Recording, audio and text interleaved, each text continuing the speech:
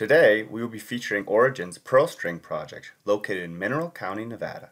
The project is a new high sulfidation epithermal exploration target in Nevada's prolific Walker Lane. This presentation describes an exploration project and may include forward-looking statements. The project is made up of 201 royalty-free, unpatented mining claims covering 16.3 square kilometers.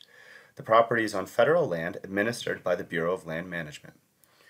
The project is located in a very productive portion of the crust for high sulfidation systems, with multiple past producing mines, including the Borealis deposit, 48 kilometers to the west, the Paradise Peak deposit, 32 kilometers to the east, and the largest, 4.2 million ounce goldfield deposit, 150 kilometers to the south. All of these deposits are made up of multiple gold cells within and around large hydrothermal alteration cells with a distinct quartz-alunite mineral assemblage. The Pearl String project, shown here on a geology map of the central Walker Lane, is hosted in a thick package of Oligocene age volcanic rocks. The purple hatchered pattern defines a very large 25 square kilometer alteration cell, typically referred to as a lithocap in porphyry exploration. Hyperspectral remote sensing allows geologists at Orogen to map out the entire lithocap and focus in on the quartz-alunite where high sulfidation gold deposits typically occur. In this lithocap, 3 young, right lateral strike-slip faults have dismembered the alteration cell, extending it in a northwest-southeast direction.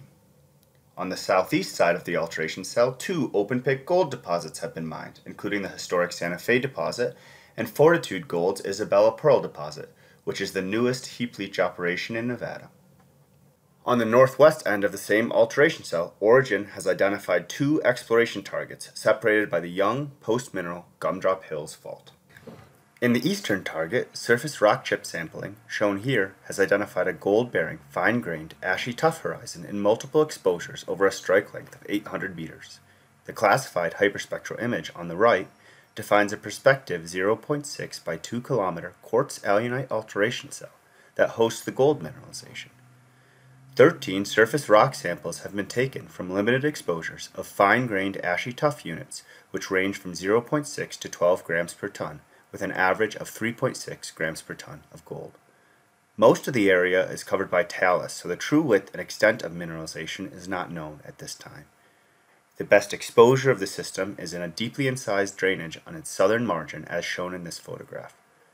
Golden anomalism in stream sediment samples extending to the north are labeled here in maroon and support the presence of significant gold mineralization in the covered slope between exposures.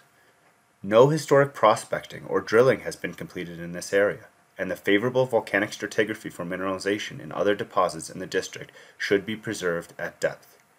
Vuggy silica barite breccias, a classic rock type for high sulfidation epithermal mineralization, are also present in the eastern target area. In Orogen's west target, quartz-alunite altered hills are surrounded by a shallow layer of transported alluvium. Drilling in the 1980s by FMC on the northwestern margin of the target area intercepted a blanket of quartz-alunite alteration dipping gently east into the covered area.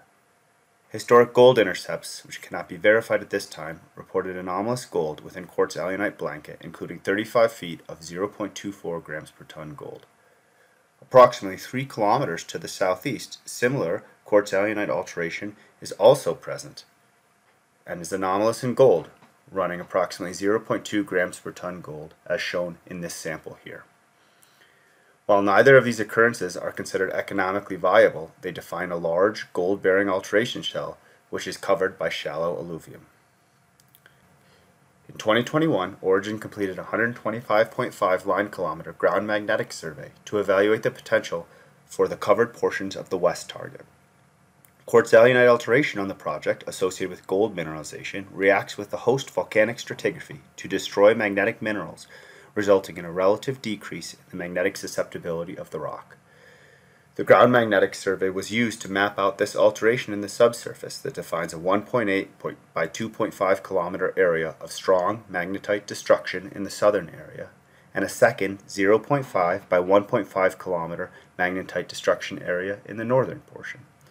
Follow-up work on the project could involve detailed IP surveys through the area of magnetite destruction. High sulfidation cells often have deeply penetrating, strongly resistive bodies which can be identified with IP and are spatially associated with high-grade gold mineralization. Geometries for high-grade gold mineralization in this environment may include blankets controlled by favorable stratigraphy or large breccia zones as shown in this slide from Solaris Norte, which is currently being put into production by Goldfields. Ore zones often have sharp upper contacts and very little gold mineralization in the overlying alteration cell. The presence of low-grade gold throughout the alteration cell at Pearl String, along with the presence of high-grade gold in isolated exposures, provide encouragement that a similar size and geometry ore body may exist on the project. This will be the target for future phases of exploration on Orogen's Pearl String project. For more information on this or other exploration projects in the western U.S., Canada, or Mexico, please send me an email at dan@orogenroyalties.com or visit our website at www.orogenroyalties.com.